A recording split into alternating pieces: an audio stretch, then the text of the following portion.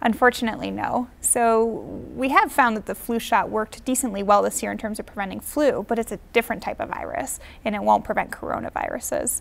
What we're dealing with, COVID-19, does not have a vaccine that currently fights the virus that causes it. And so several companies are at work on developing a vaccine right now, but because of that process and the needs to determine the safety of a vaccine, getting a vaccine for COVID-19 is at least several months to more than a year away.